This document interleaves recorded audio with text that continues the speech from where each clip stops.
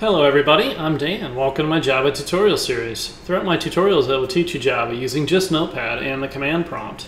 The order in which my tutorials are organized on both my website at javacjava.com and my YouTube playlist is designed to maximize learning by building on concepts from prior tutorials.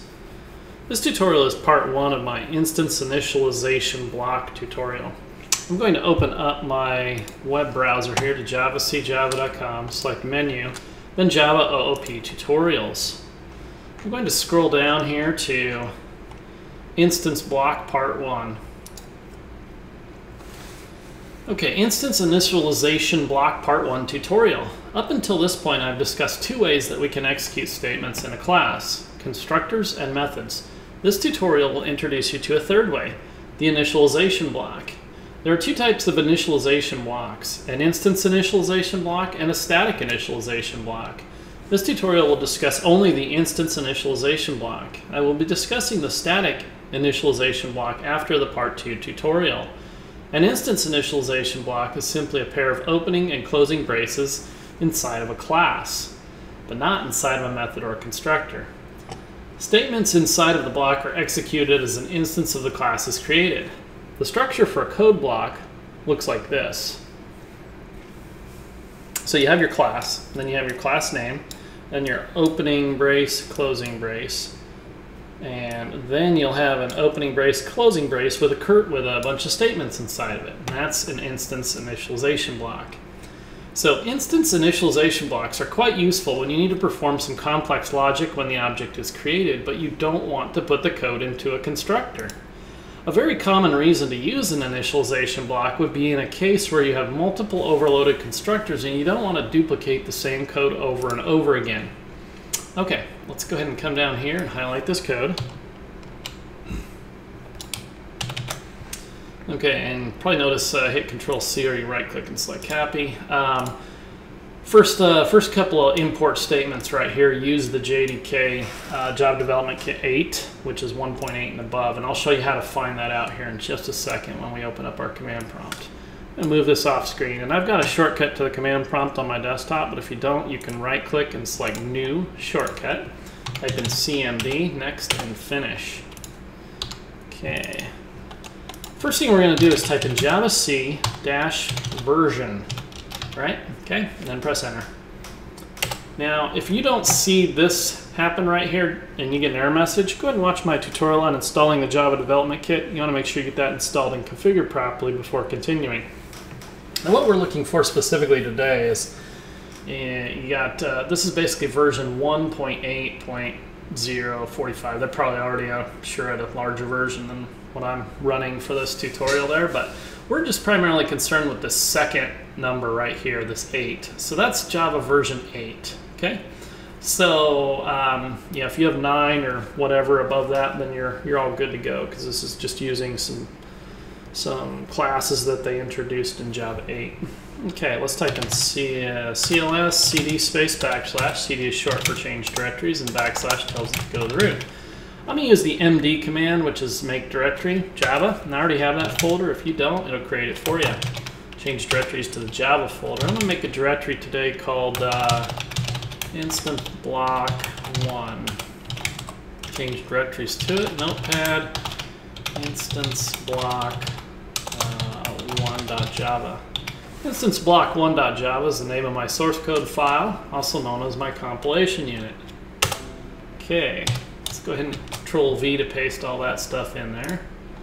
Appear save, add a little spacing there. Okay, so we are going to be using the java.time package and calling all of its classes there, right? And the java.time.format package and calling all of its classes, importing all of its classes there. Not calling them, importing them, sorry. And that's basically just for this one line way down here. And I've got this commented out. Don't worry about the syntax on the next line. Just know that it returns the current date, right? And that is this whole entire, basically all these methods chained together inside of here. So, and we'll add that to today is and display that to the console. So basically what will happen with this program is when we run it, we always want to say like something like a greeting, right? This is the welcome class right here. So we'll be like welcome, you know, or good morning, good afternoon, good evening, or good night, right? And we'll say today is, and then plus the current date there, right? And then I've got a couple overloaded constructors here too as well. So that's just kind of an overview on what it's going to do. Now I'll go through it line by line. So in the two classes here, welcome and instance block 1. Instance block 1 contains the main method entry point. And today we're actually going to be supplying it with some arguments on the command line. So we're going to be testing first if the arg string array, if its length is equal to 0, then we didn't receive any arguments, and we'll go ahead and create a new instance of a welcome object, right? And we'll invoke the no argument constructor, right? If we come down to the welcome class here, it just simply comes down here and displays this super, and then it leaves. But actually it doesn't. What happens is it'll run the instance initialization block, which is right here. So, and it just basically is inside of the class. It's not inside of a constructor, and it's not inside of any methods, right? Our methods would be down here. It's just an opening brace and a curly brace. Opening and closing curly braces, right? So technically, right after the super executes right here, it will go ahead and execute everything in the instance initialization block, which will display an empty line to the console. And then we'll use the local date time class and get basically the current hour, right? And it's 24-hour format here. That returns the get hour method for that particular class, returns back an integer in between 0 and 23. And you can check the documentation and everything like that on Java's, for the Java API if you want a little extra credit or need some more in-depth understanding on that sort of stuff. But that's just basically what that does there. So we're going to check if the hour is less than 11, right? 0 through 11, we're going to display to the console good morning. If the hour is greater than or equal to 12, right, noon, and less than or equal to 18, which is 6 p.m., I'll display good afternoon. Now, if the hour is greater than or equal to 18, 6 p.m., and less than 9 p.m., on 21, I'll display good evening. Otherwise, we'll display good night. Okay, and then it will just say today is.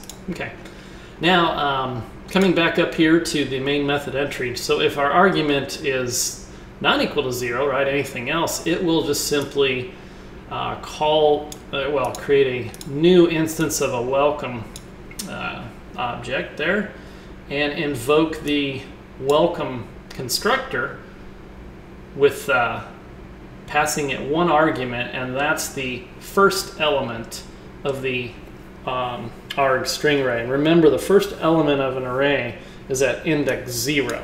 Okay, so it will come down here and it'll say, okay, do we have a welcome constructor that has a one string, right? And it does. Okay, yeah, string name, great. All right, so we invoke the super method here, right?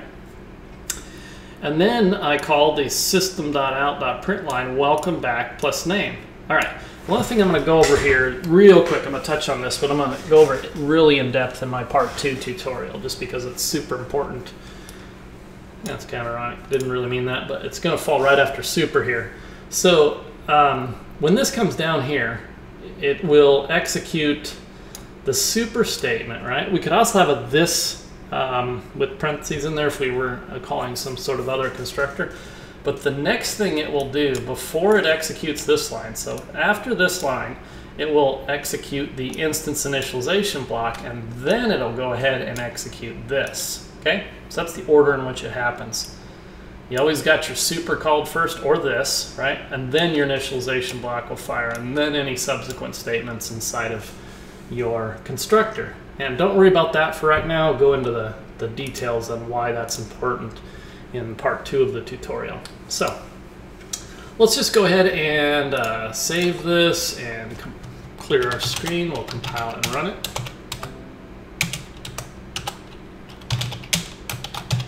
Okay, now the first time I'm not going to pass any, I'm not going to put an argument here yet. So just no arguments here. So what we're going to get is good morning. Today is Sunday, August 16th, 2015, right?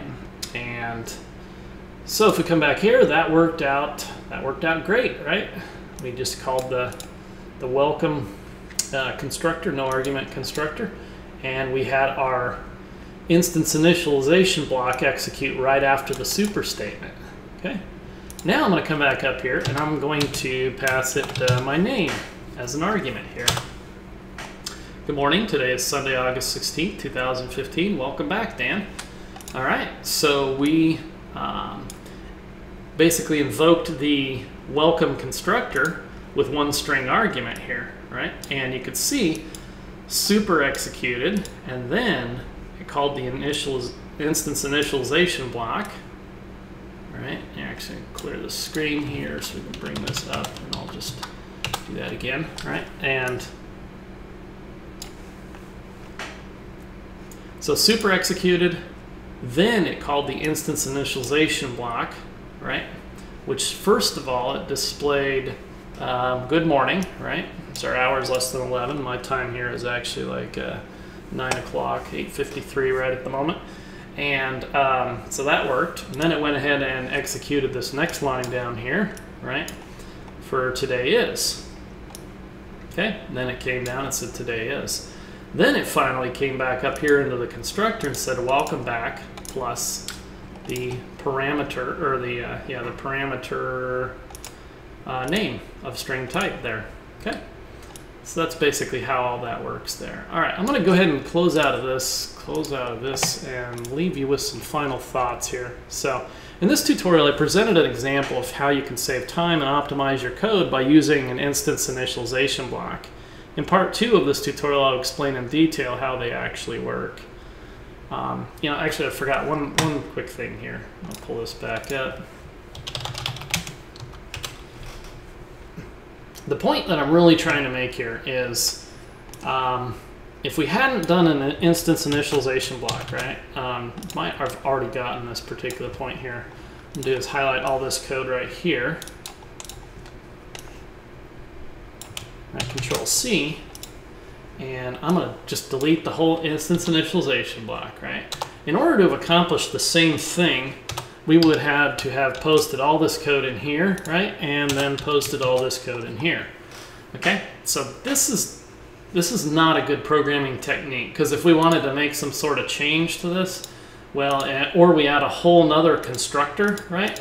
Then we're going to have to make sure we update each and every individual line in all the constructors that we have, right? So that's the beauty, quite honestly, of the instance initialization block there. So as a matter of fact, here I'll just save this and we'll compile it, and I'll show you to work the exact same way.